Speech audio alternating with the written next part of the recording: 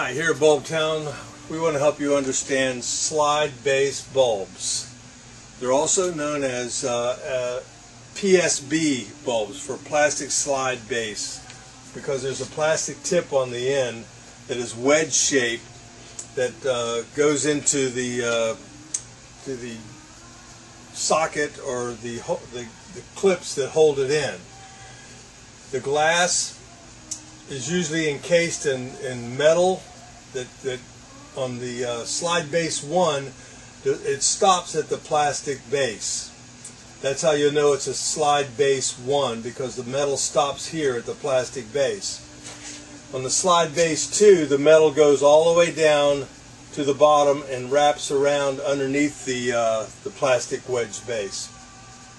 On the slide base 3, there's a notch right below the glass where the glass stops and then continues around past the plastic slide base.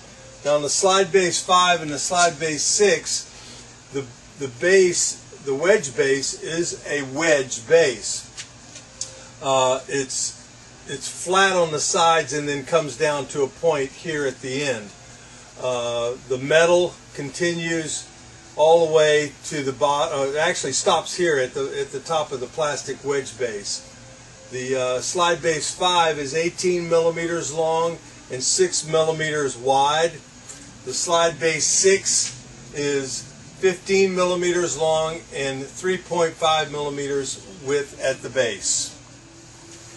This is an example of a slide base 5. It's 18 millimeters from top to bottom, overall length.